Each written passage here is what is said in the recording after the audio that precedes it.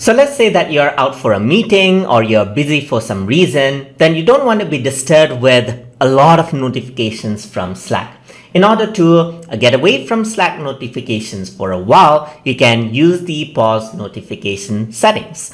And to do that, you can simply go over here onto your profile, and over here you can see that you have an option to pause your notification. So you can simply go over here. Let's say, for example, you don't want to be disturbed for 30 minutes, then simply click 30 minutes right over here. And what happens is that there will be no more notifications from Slack for the next 30 minutes. You can simply go over here and let's say, for example, you can adjust the time for until tomorrow, or you can set up custom time as well. So let us go for custom, and let's say that you don't want to be disturbed for around till 6 p.m. until 12 August. So if I were to go over here and click on pause notification, what happens is that it won't disturb you for another day, and then it'll only activate the notification after the time is over.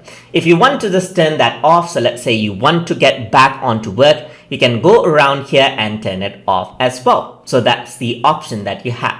Another option that you have is you can set a notification schedule. So if I were to go over here, what happens is that you can allow notification, let's say every day from 7 a.m. to maybe 4 p.m. Maybe that's your working hours right there. So what you may want to do is set your notification from 7 a.m. to 4 p.m. just like this, and then you can set the notification just like that. And besides that, what happens is that there's no notification just like that. So you can set out notification options as well, so you can be notified about all the new messages right here, or just the direct messages and mentions are nothing. You can turn it off entirely.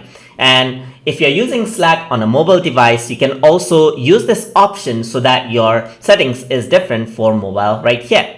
And notify me about replies to the threads I'm following. So you might want to have this in. So someone mentions you in a particular thread, then that is really helpful as well, just like that. So of course, notification setting is there. So you can also see an example of the notification right here. And you have flash window when it is idle and so forth. So all of the things right here. So where you should get your notification, maybe in Action Center or in Slack's built-in notifications. So everything can be selected right over here. So when I'm not active in the desktop, it says send notification to my mobile device. Maybe as soon as I'm inactive, maybe you want the notification to be sent to your mobile phone device instead. So you have all of these options to pause and manage your notification settings inside of Slack. So hope you guys learned something as always. And as always, please like, comment, share, and subscribe.